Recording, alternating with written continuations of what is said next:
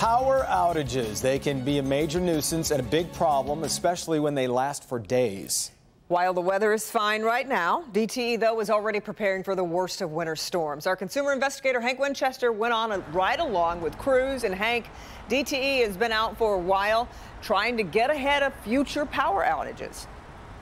They certainly have, Kimberly, and I think that's good news because we remember what happened over the summer. We had a storm, and DTE, before that storm made its way to the area, said, we are good, we are ready for this one, and then thousands of people were without power. So the question tonight, what is being done to make sure this does not happen during those cold winter months? Take a look.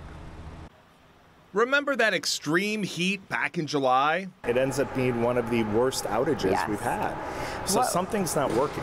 Power was out for days. People were frustrated. When we talked to DTE, they told us they were making changes for the future. Now we are investing more heavily so that things like this do not continue to happen. So this week, DTE invited our crews out on the road as they make major changes to the infrastructure, installing new poles and crossbars and fixing equipment that's damaged or just plain out of date. As we're doing that work, we're putting in our new specifications. So we've got larger poles, we've got fiberglass cross arms, much more reliable and durable so that should something happen in the future, less likelihood of an outage in the first place. Right now, they're making improvements to 7,000 square miles in the city of Detroit alone. DTE tells us this work will make the infrastructure more durable. By replacing different pieces of the infrastructure, it makes it a lot easier for us to diagnose when there is a problem, what the problem is, and the way we have it constructed, then it's faster to repair it should something happen.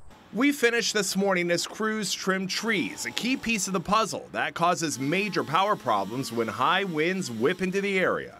We've seen a 70% reduction in reliability concerns on those areas where we have completed that tree trim work.